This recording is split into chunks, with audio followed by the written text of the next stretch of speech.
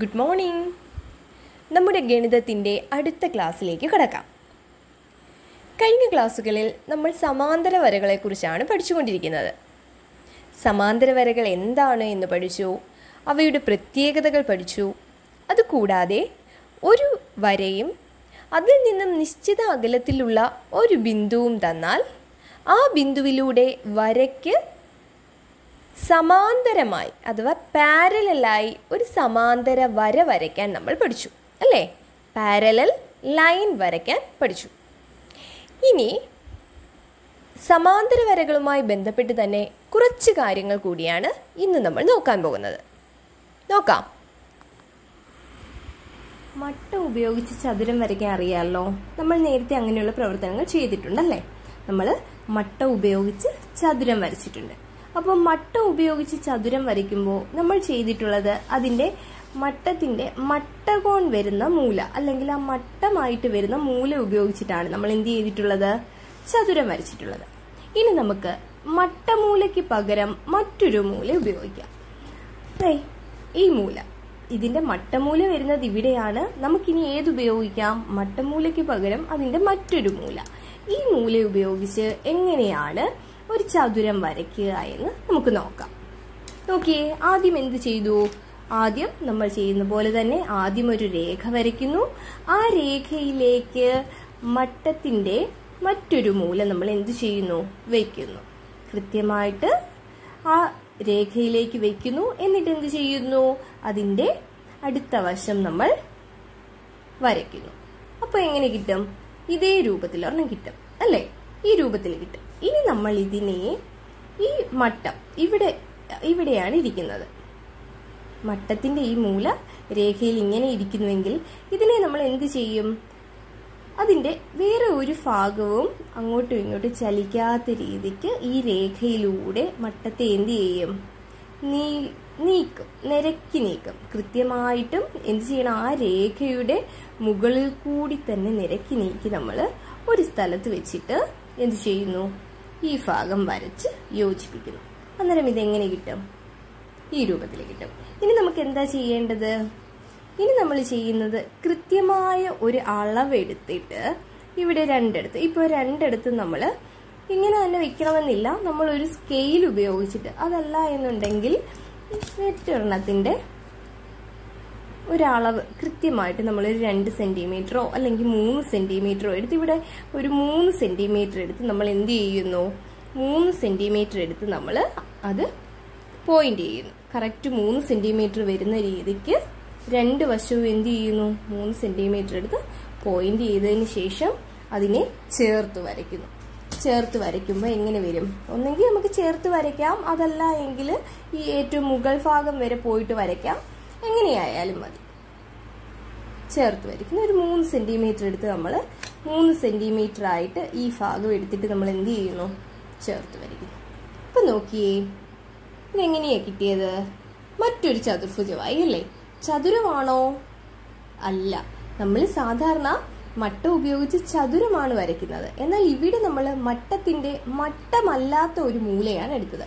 മട്ടം എന്ന് പറയുമ്പോൾ 90 ഡിഗ്രി വരണം. നമ്മൾ നേരത്തെ പഠിച്ചതാണ്. മട്ടമാവുമ്പോൾ 90 ഡിഗ്രി വരണം. പക്ഷെ നമ്മളിവിടെ 90 ഡിഗ്രി വരുന്ന ഭാഗമാണോ എടുത്തത്?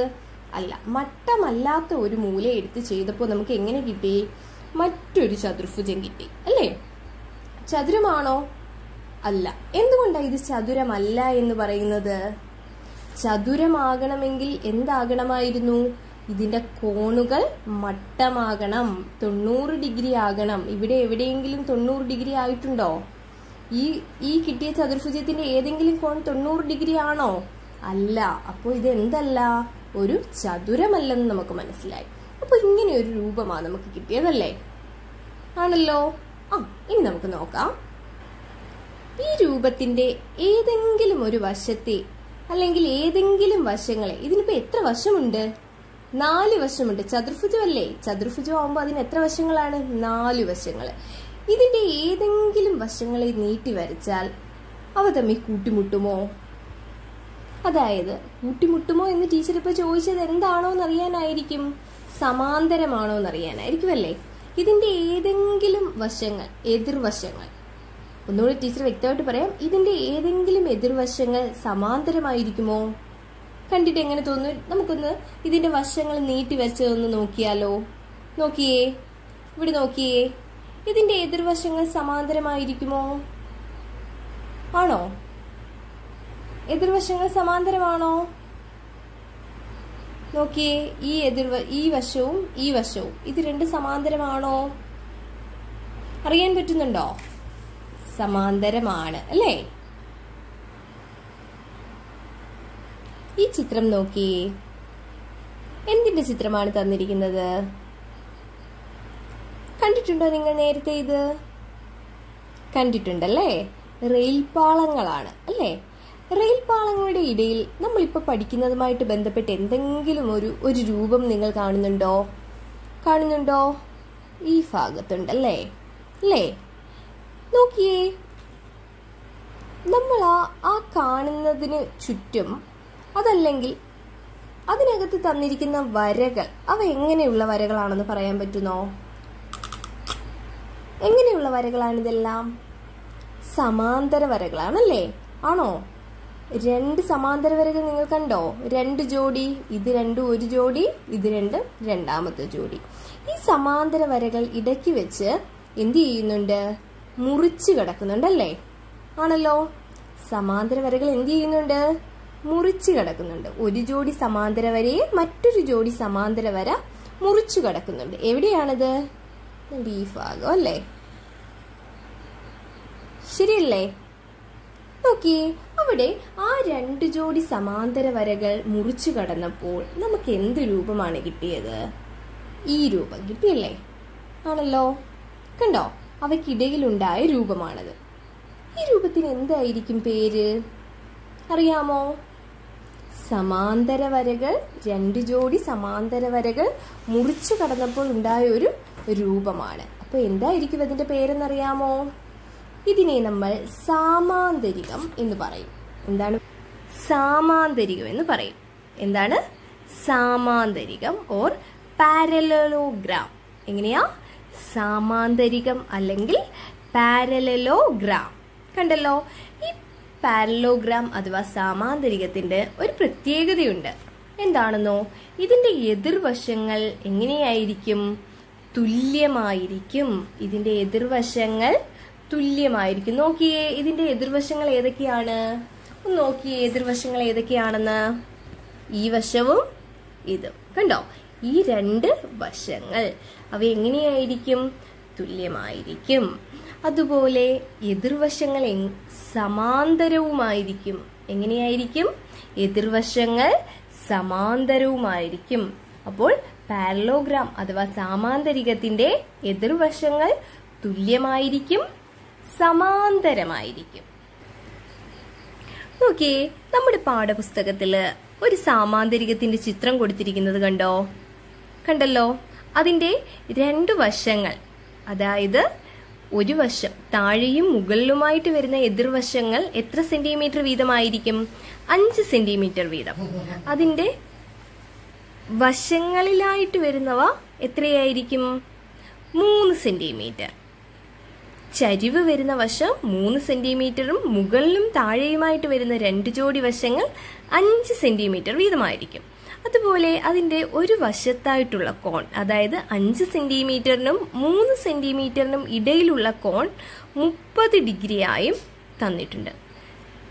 ഇതൊന്ന് വരയ്ക്കാൻ നിങ്ങൾക്ക് കഴിയുമോ?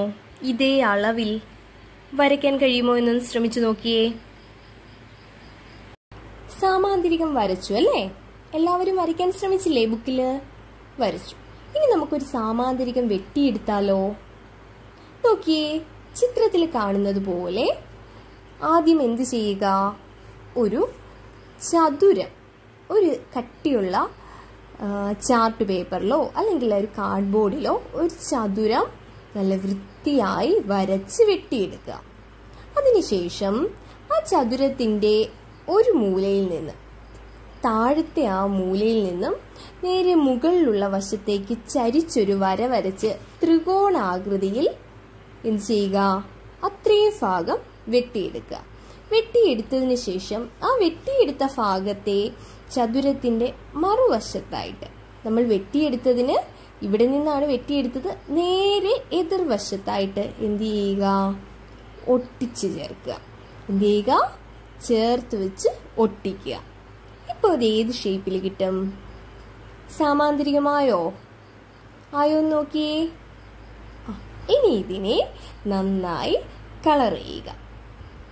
കളർ ചെയ്ത് നേരത്തെ നമ്മൾ സാമാന്തരികത്തിന്റെ 2 പ്രത്യേകതകൾ പറഞ്ഞത് ഓർമ്മയുണ്ടോ? എന്തൊക്കെയായിരുന്നു? എതിർവശങ്ങൾ തുല്യമാണ് എന്ന് നമ്മൾ പറഞ്ഞല്ലേ. നിങ്ങളിപ്പോൾ വെട്ടിയെടുത്ത സാമാന്തരികത്തിലൊന്ന് നോക്കിയേ, അതിന്റെ എതിർവശങ്ങളൊന്ന് അളന്നു നോക്കിയേ, തുല്യമാണോ എന്ന്.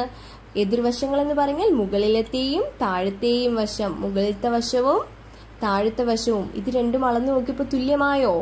അതിന്റെ വശങ്ങളിലെ രണ്ട് വശങ്ങളിലായിട്ടുള്ളത് നോക്കിയേ, അത് രണ്ടും അളന്നപ്പോൾ തുല്യമായിട്ടാണോ വരുന്നതെന്ന് നോക്കിയേ.